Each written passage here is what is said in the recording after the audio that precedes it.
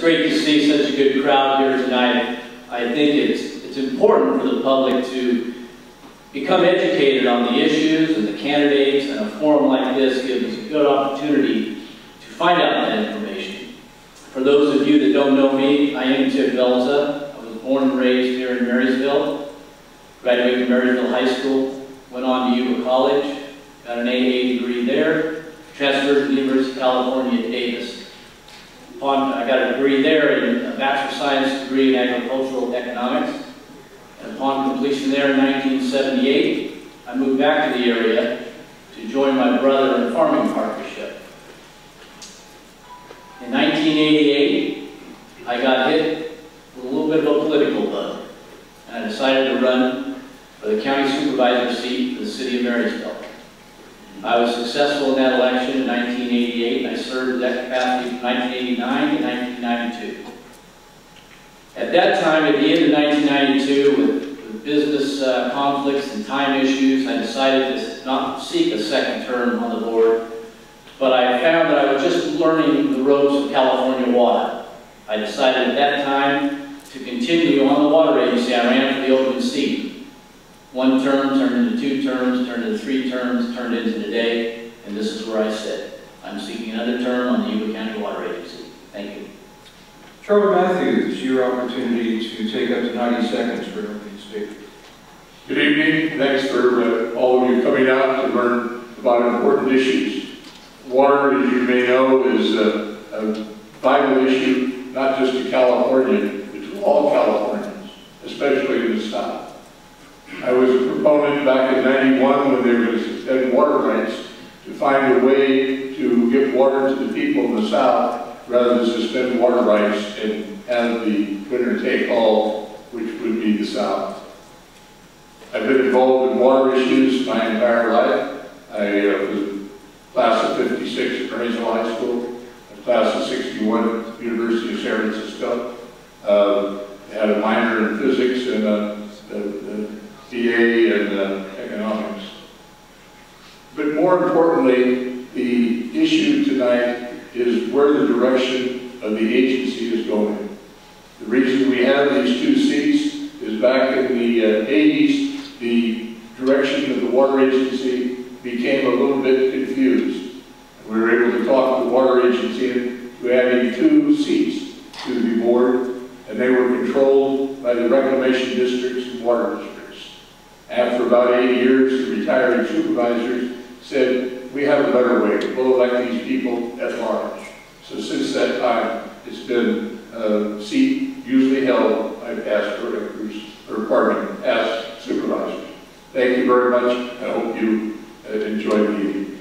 Thank you very much, gentlemen. Does anybody have any cards they'd like to turn in at this time?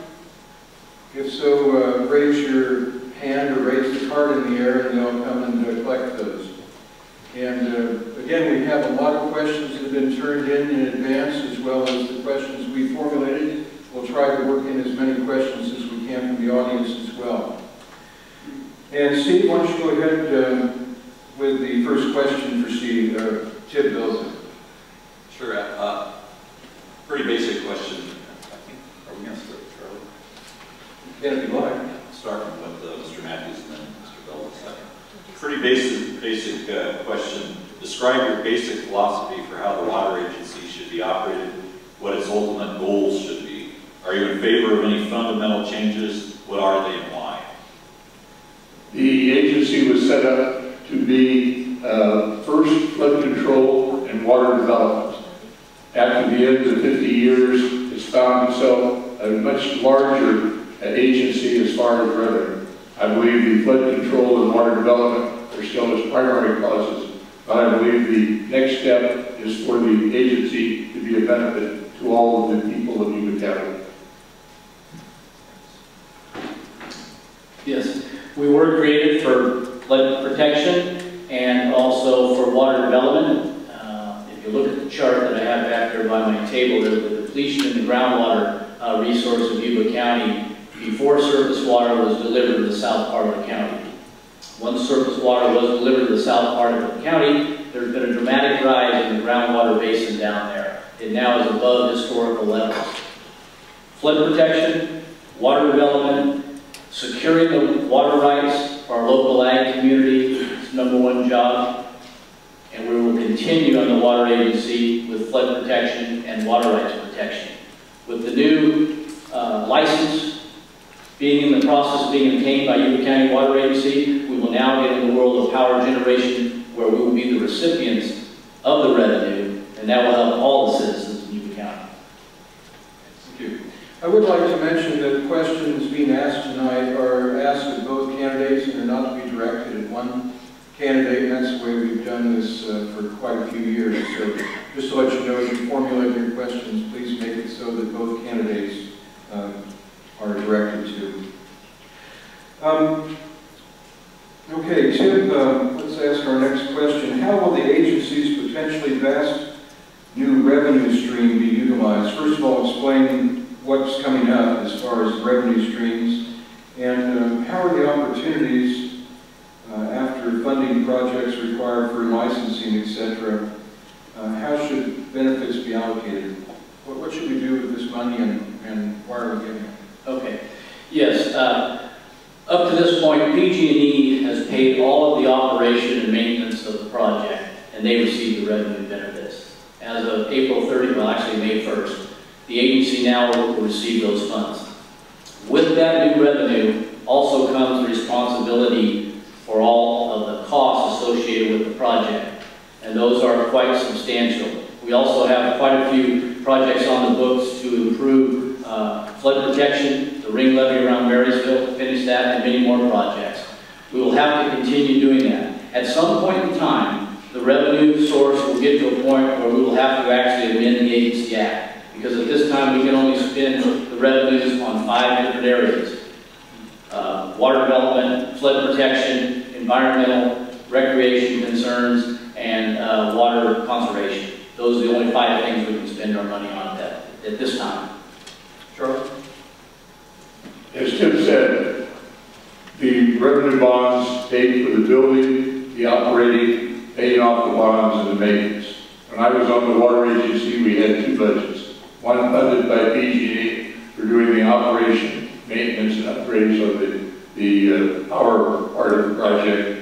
The other area was the discretionary money that we got from county taxes, the taxpayers paying each year. I would hope the agency would continue that process where they know the income from the revenue from power and the cost of the power are kept separate from their other obligations. Okay, thank you very much. Steve? So this one will start out with Mr. Mathews. Give us your take on where the agency is with relicensing and what might be in the offing as far as projects related to relicensing. According to their last audited statement, $20 million on the relicensing process. I believe it says they think they'll have another $4 to $5 million to finish the process. This money came about from the Accord revenues, which is the water sales for the difference between one flows and the Accord flows. Yes, we have signed a purchase power agreement with Shell Energy, and we feel there's going to be some great opportunities to get very creative. One of the reasons we chose the partnership with Shell amongst 7 qualified entities is because they had such a grip on the power industry and such a vast knowledge on how to leverage how we can get more revenues. Where a basic plan that was turned in by some of the other entities were pretty much just a basic plan, sell the energy and move on, and take that money and go. With Shell Energy, they provided much more opportunity to increase the revenue stream that over the time of the license, that should we retain it, which we will, it'll amount to millions of dollars. Okay, we have a question from the audience, and we'll start with Mr. Belza. Please explain the process of farmers selling their allocation of water and then pumping groundwater for their farming use. Who gets the money from the sale of the allocated water? Okay, that's a good question.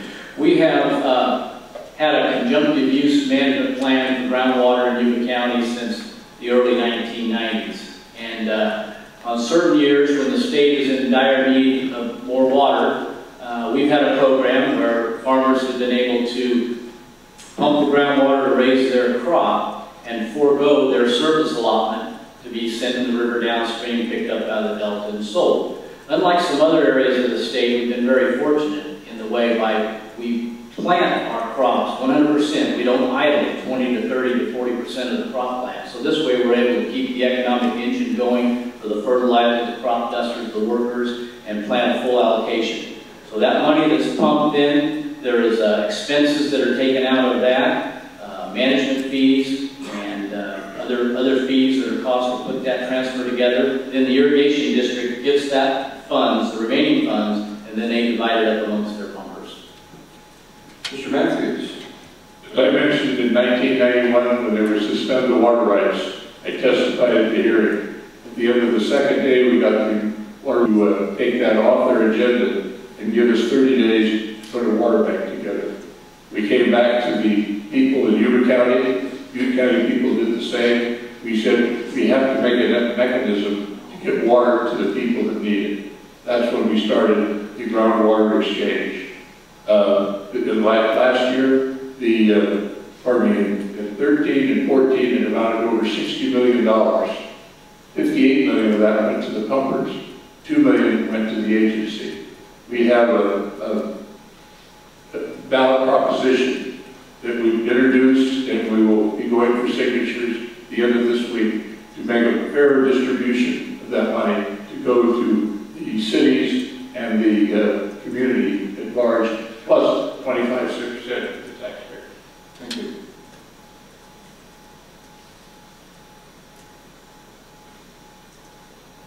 This one will start with Mr. Mathews. There are varying ideas and philosophies on making waters upstream from Bullock's Bar Dam available for salmon, proposed as a trap and haul system. Some quarters are dismissive of that technique and want to see modifications to the dams to allow salmon to move upstream. What are your thoughts? The environmentalists are reaching a way that is not practical, but we have to listen and work with them. It's not something that we will think will happen, but it's something we have to continually work and honor. Yes, the program you're speaking of came out of a series of meetings and movements that were going on in detriment to the water agency. One of the plans was to get fish above, well, one of the plans was to tear down Eagle Bright Dam. And then another plan was to get fish behind Eagle Bright Dam. And that could have had a devastating consequence to the water agency. So what we did, we got together with the fishery agency and we discussed this plan of reintroducing fish back up into the northern headwaters above Bullard's Bar. The key to that was that we did not want to get any fish trapped between Colgate and Eagle Bright, because we would own that then. With ESA restrictions, we would own that, and it would drastically change the way we operate our power system. So we're still looking at this. It's got a long ways to go. It's very expensive, but there are programs going on in the Pacific Northwest where it has some success. So we're going to look at it and see if we can make this work. If not, we'll look for other alternatives. Okay, so this is another question from the audience.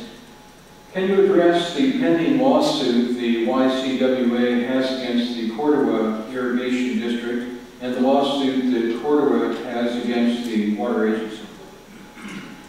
Well, I'll say what I can say. It is under legal terms right now, but this lawsuit started with Cordova. In 2015, we have all the local irrigation districts get together and develop our groundwater principles, and then we meet regularly to see if it is a year that we should transfer water.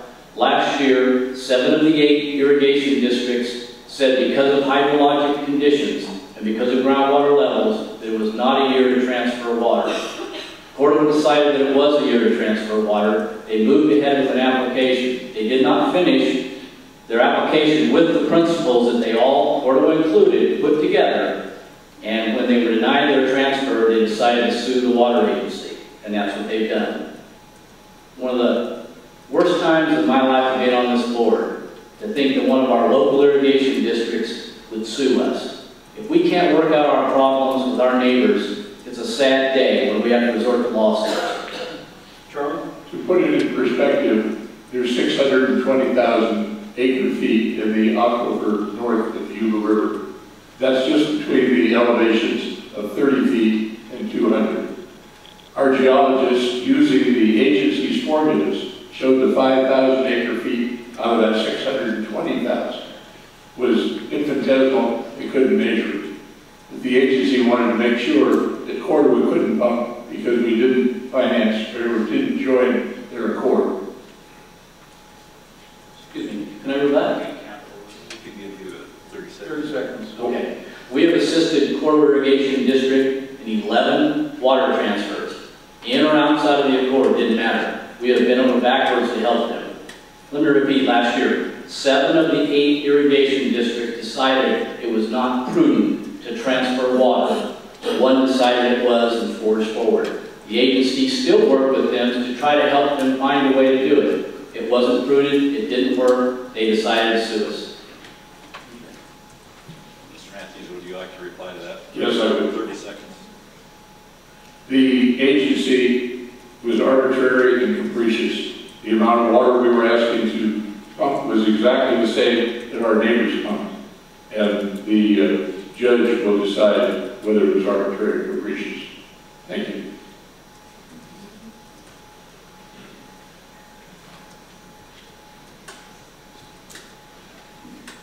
I've lost track. Is this Charlie. Mr. Mathews first? You always have Charlie and I always have you. Thanks for simplifying. You may switch. I'll probably forget that. Do you feel the water agency has given District 10 the same amount of attention to their levies as the amount of revenue allocated to number 784?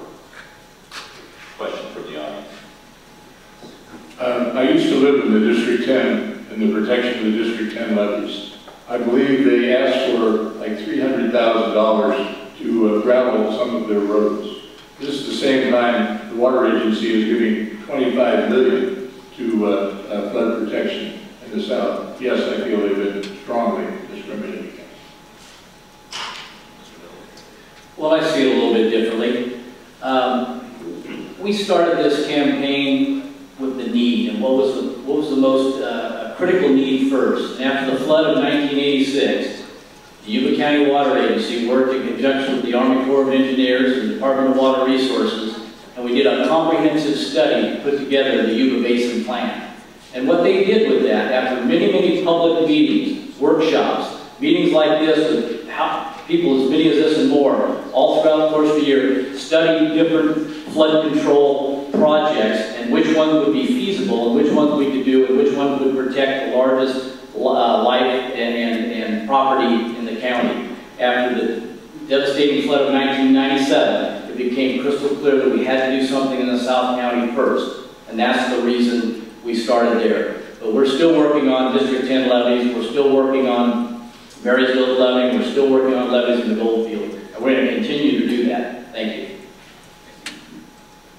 Well, Yes, 30 seconds to vote. he made the statement that Marysville was not included. Marysville's city ring levies have been very much included by many millions of dollars from the water agency. That's a clarification. Oh, I'm sorry if I misspoke. I didn't say Marysville wasn't included. They are included. Of course they are. Ted, what are your thoughts on the agency's management of groundwater reserves? And should there be a change in how groundwater is managed? You know, we have one of the most studied and managed groundwater basins in the state. In fact, we're a model for groundwater management, and the agency is doing a fantastic job. We work in conjunction with our local irrigation districts. We're studying, we're monitoring, and we're actually a model for the state. And there's many other agencies that contact us on a regular basis to see how we're doing and what we're doing, and we're managing our groundwater situation. As you can tell by the number, or the lack thereof, the number of battles we have within our county, that I think the citizens realize we're doing a good job too. And as my chart shows in the back there, the South Basin water levels have actually risen to above historic levels. Charlie? Corridor made its first water transfer in '91. We had neighbors in the District 10 area we were quite concerned. Since '91, we have monitored their wells, our wells, the wells of the district to the north of us, and the district to the south of us. We have a much longer history of getting along with our neighbors with a policy: if you have trouble with your well tonight, we will fix it in the morning. The agency's policy, as we had last year, they said a well ran dry. This fellow had water at 55 feet, his pump was set, water standing at 30 feet. Today, he is still not allowed to pump in that well. They wouldn't do the well properly, or they wouldn't take another one. Thank you. 30 seconds. Yes, there is not a well that I know of that the agency hasn't responded to. However, it's the irrigation districts that are managing the groundwater because they have the wells. We oversee it, and we provide a lot of technical assistance, and that's why we have these meetings where we discuss it over and over again. But it's the individual districts that are closest who work right with those property owners and those well owners, and they're the ones that really have to respond. But we oversee and we respond. We don't shy away from any issues. If there's a problem in the groundwater, the agency wants to be on it. Back at you, Mr. Mathews. This well is 1 mile from our closest production well, and we have 6 wells within 1.5 miles. The closest well to Hallwood is 2 miles.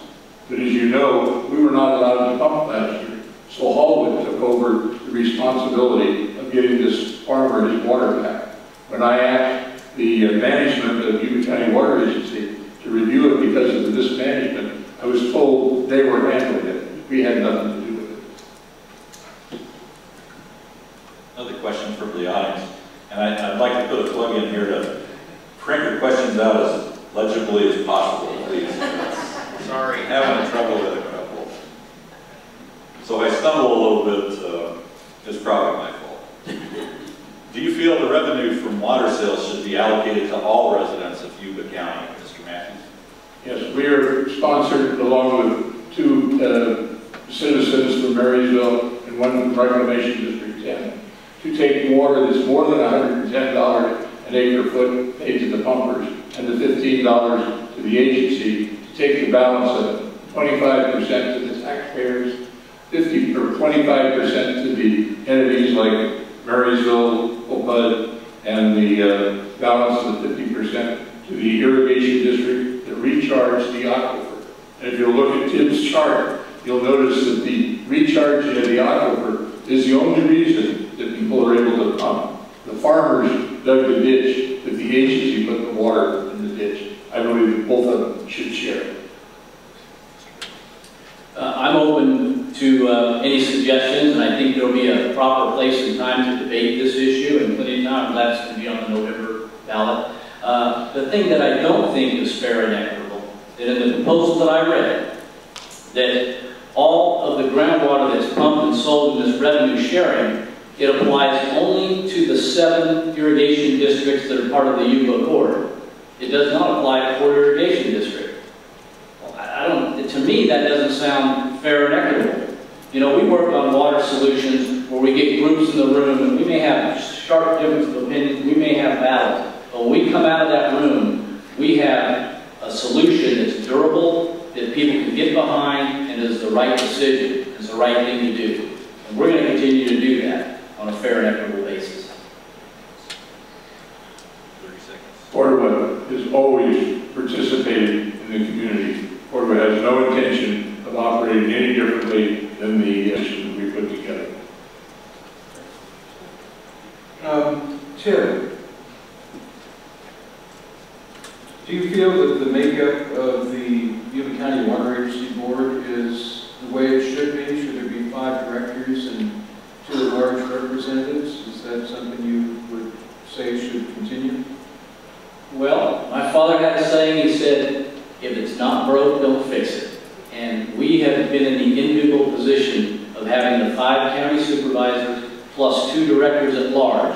And that extra 2 directors at large have been an interesting dynamics to help with the county and the water management. There's other water agencies throughout the state that have separated boards where the county is one and water is the other.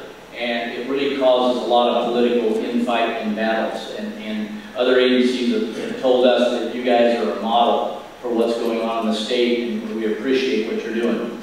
If you look at our voting record, it's 7-0, 7-0, 7-0. Now, if we were making bad decisions, I would say, you know, we need to have a breakout there. But where you get into problems, where you start having 4-3, 5-2, 4-3 votes, and a lot of infighting because there may be some problems there with either some egos or some turf battles or something else going on. But when you see an agency that's humming and working like we are and doing the great things we're doing, I think it's working just fine. Charlie?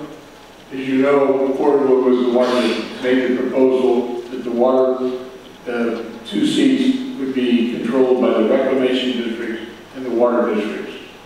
When retiring supervisors wanted to make it voting at large, we do no longer have the input direct from the water boards and the reclamation districts. I think it should go back that way. Rebuttal? Sure, 30 seconds. I don't know what Charlie keeps talking about these retired supervisors, but as I remember it, the reason that it went to a vote of the people, and it did, it went to a legislative vote, just like these measures that are out here, is because there was so much infighting on the board at that time from these members that were from the 21 agencies that made it up. Nothing prevents any of those people from running for this seat. But there was so much infighting there that people said, we need to open this up to all the citizens of Yuba County, one from the north, one from the south. You're welcome to run for that if you sit on one of those agency boards, and it's been that way ever since. Anything you want to add, Charlie? Yes. The biggest progress the agency made was after the 2 members from the reclamation district and water district.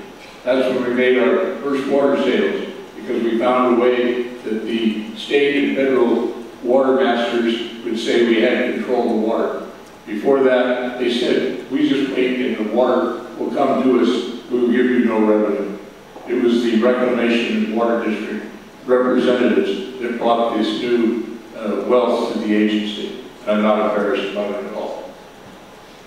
That's not correct. It was 1991. We'll do another round. It was 1991. You referenced that earlier. I sat on the board of the Yuba County Water Agency in 1991 when we did our first groundwater substitution transfer. I was very involved with the state, very involved with that process. That was 1991. And it didn't restrict any of the other entities that still could run for that seat.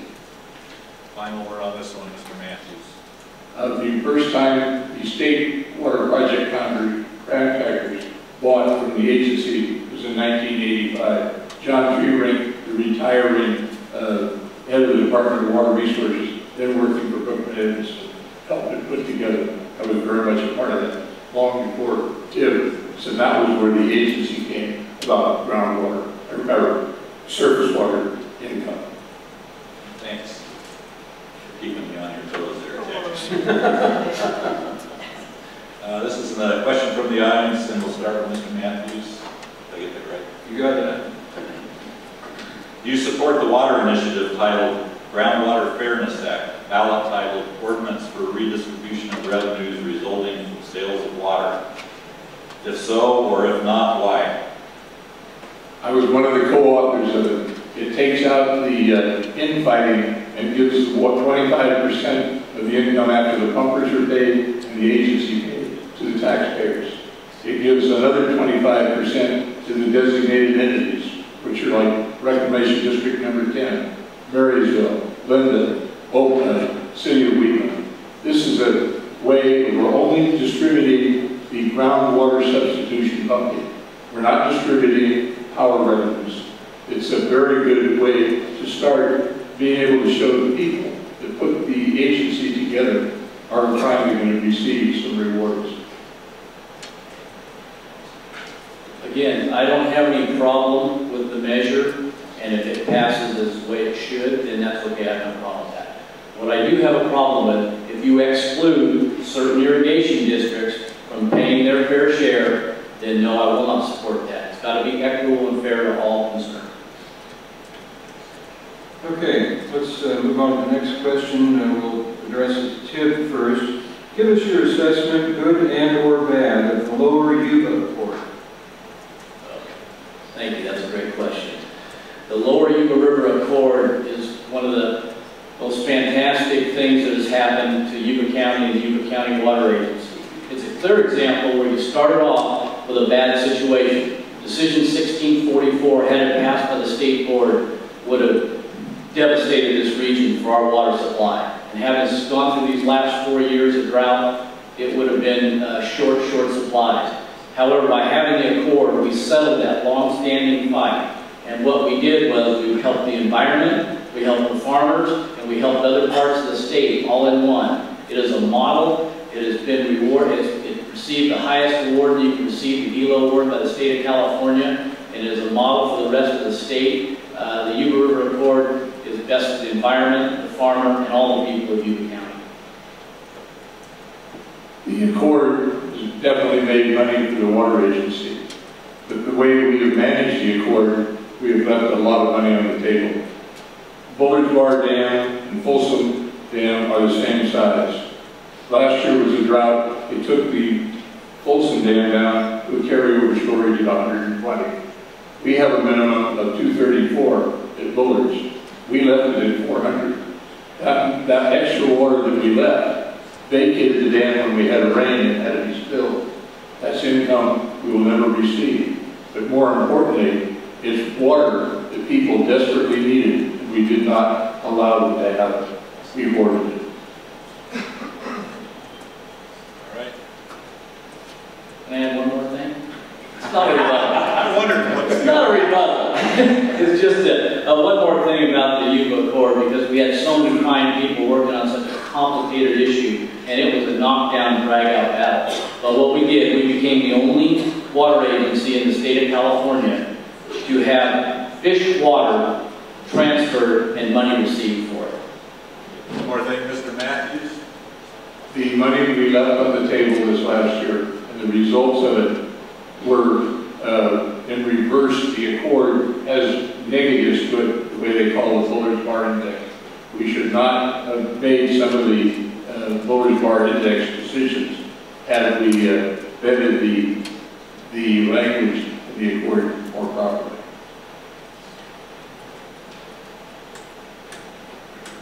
How does the agency balance water allocations for agriculture and environment, etc.? What's your philosophy? Starting with Mr. Mann. Water rights are a basic right in California. It basically goes, the first you use the water and continue to use it, have the first right on it. Port Irrigation District have water rights that go back to 1876. We've been using it ever since. The agency's water rights came from a later place. They're dated in 1927. So the agency has to learn to work with the early people as well as the late people. Their culture, the agency, and the water supply contract they wanted to sign, they wanted us to turn our water rights over to them by saying our water can only be used certain ways on our own land. We couldn't use it elsewhere. Obviously, if you own a water right like that, you're not going to get along with the agency. At this day and age, water politics in California are anything but simple. They're very complicated. It's very tough issues, but we have a philosophy and it's worked well. We sit in the room with all the local irrigation districts and we hammer out our water supply. This year, the contracts all came due at the same time, but they all had different types of water contracts. So we've been working very hard to get those contracts in line and in the same date line sequence. This year, we didn't get through all the toughest issues, so we had a one-year extension of our water contract and water delivery so that we can make sure we have deliveries to the water districts. 7 of the 8 water districts signed that contract this year. One irrigation district has not signed the contract, and that's Port Irrigation District. We are proud of the fact that we will defend our water rights. They're ahead of the agencies. We're not going to submit to give them to the agency.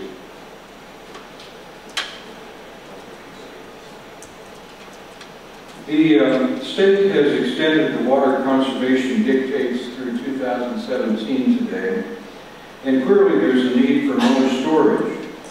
We, of course, with greatly had liked to build the Marysville Dam back in the 1960s, early 70s, but that appears to be not a possibility anymore. Are there other things that we should do, such as raising Bullard's Bar Dam or perhaps having off-stream storage on this side of the valley? Well, I think currently the project that makes the most sense is Sites Reservoir. It's got the momentum, it's an off-stream storage, it's on the west side of the valley over there, and it has the most potential. The sites here that we have are on the live stream, but with the Endangered Species Act, we're probably not going to see that, at least not in my lifetime. But Sites Reservoir has momentum. I think it should be built. Charlie? I believe the mission of the agency, flood control and water development, it's not necessarily for water development on the other side of this valley. I have good friends over there. I would love to help them. I don't think we should be helping them with the agency's money that belongs to Yuba County. Okay, we have time for one more question, Steve. One of the most important functions of the agency is to provide flood protection. Tell us your background and involvement, local, state, and federal. In the 1955 flood, I was a junior in high school. We were shoveling sandbags at the railroad tracks at the southeast corner of District 10. And all of a sudden, we noticed the water starting to go south. That was the time the Yuba City levee broke. The levee broke over the top. 2 days before, the levee had broken over the top at Nicholas. The last floods we've had, the levees had broken from underneath. Had it not been for the Bullard's Bar Dam, the floods we had in 64 and 86 and 97 would have been disastrous to the entire area. I very much believe that being involved in the reclamation districts is one of the keys. I was also in the 55 flood, 97, muck houses out. It's a very sad thing when you go into a house that's only at 1 or 2 feet of water, but it has 6 inches of silt. I've worked tirelessly for flood protection. Started with the Yuba Basin Project and it continues today. I've made several trips to Washington, D.C., testified in front of assembly committees, gone to countless number of meetings in the evening like this throughout the North State. I've touted the responsibility and to solve the problems we have that we can for flood protection. I'm going to continue to do that. That doesn't stop. It continues. It's ongoing. There's an old saying, there's 2 kinds of levees, those that have failed and those that will fail. I want to make sure that we are protected as strong as we can in this county. Thank you. Okay, it's time for closing statements, and each candidate has up to 2 minutes. You don't have to take all of it if you don't want to. Have up to 2 minutes for a closing statement with Charlie Mathews. Can we give Jackie just a second? Thank you. Got it? I'm ready. Okay, The issues tonight is where the agency is going to go in the future. As you all know, a board of directors hires management, but the board of directors sets policy. The policy is extremely important and should be set by all of the directors. But when policy gets in the way of where they should be going, it's time to make a change. I've been involved in flood control, water development, farming, all my life. I believe that I can help this change as I've done in the past. As I've mentioned, the first water sales when we had John Keyring help us make it. Because before that, the state and federal people of the Delta said, we'll just wait for your water. We don't have to buy it. That made a change. And that change is what started the function of the agency, having the ability to sell and become self-supporting. Before that, they were getting approximately $600,000 a year from the county tax rolls. That's amounted to over $40 million in current dollars. Some of that money should go back to the same taxpayers. We have the chance to do it. We need to do it right. But we can't do it when you have an agency that is not transparent, is not working with the people. They want to control everything. And I don't believe that that is the message and the means to be the way that we can help the county become a better place. We have to change the culture to to be making sure that we all benefit from the water agency, not just the chosen few, like the $60 million going to less than 100 developers. That is not the mission the agency should foster. Tim, you have up to 2 minutes for a closing statement. Thank you. You know, water has been a passion of mine for the last 27 years. In 1991, during another 4-year drought, I was going to different meetings around the state, and I was seeing how everybody had a quite different perspective on water and water rights than was shared up here in the North State, in particular Yuba County. I came back from one particular meeting and called a couple of friends that I knew on irrigation district boards, and I said, we have to do something about this. We're going to get overrun by the populace of the state if we don't have an organization that will work to protect our water rights. That was the early formation of Northern California Water Association. I was its first chairman for 6 years. We represent over 1 million acres of ground in the North Sacramento Valley, and I would invite all of you, if you're interested in water issues, to go on the website of the Northern California Water Association, and you'll see the job that they have been doing to help protect our water rights that we've fought so hard for and will continue to fight for. When we had those water hearings in Decision 1644, we organized 2 busloads of people to the city. They had to move the hearing site, and Art Baggett, the ex-chair of the State Water Resources Control Board, talks to me to this day and says, I can't believe how many people you brought down from your area. I said, well, we're passionate about our water, because water is our lifeblood. And I've given a lot of time to work on this agency, and I want to continue that fight. It's a wonderful thing, and the culture of this agency, we have some of the best people in the state working for this water agency. And the culture from top to bottom, from the management down to the frontline workers, is again, one of the best in the state. And that's what makes this job enjoyable. When you have the kind of people that work together collaboratively and work to solve tough issues, but do it with a winning attitude and winning spirit, it makes it enjoyable to be on this board. And I hope you've heard enough here tonight that I'll continue to get your vote for 4 more years on the agency.